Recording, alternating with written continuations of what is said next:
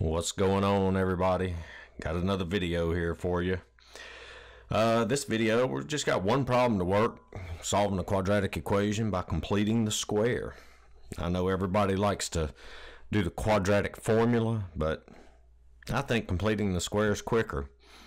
So I picked this one because we're going to end up with fractions, everybody's favorite.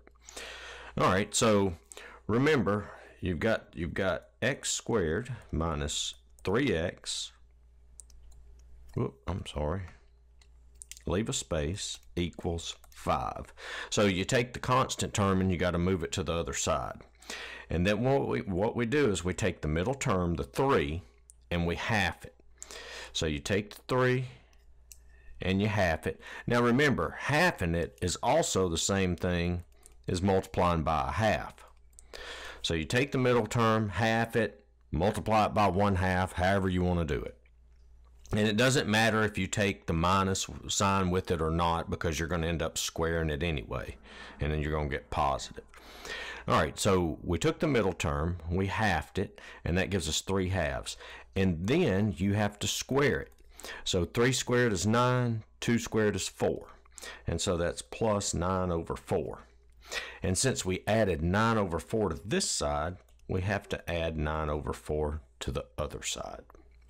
Alright, so now what happens here is when we complete the square, the left-hand side becomes a perfect square trinomial, and it factors into this, parentheses squared. Now, let me show you the easiest way to do this. Alright, look at the first term. What's the square root of x squared? X. Look at the last term. What's the square root of 9/4? 3/2. And then what's the sign in the middle? The minus. So it's the square root of the first term, square root of the last term, and then this sign goes in between.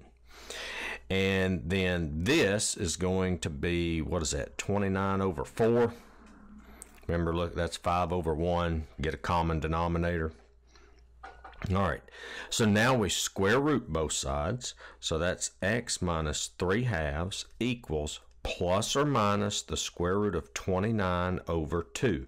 The square root of 29 is just square root of 29. You can't simplify that any. And then the square root of 4 is 2. And then we add the 3/2 to both sides. And we get x is equal to 3/2 plus or minus the square root of 29 over 2. And there's your answer. And if you want to, you can write it plus or minus the square root of 29 all over 2.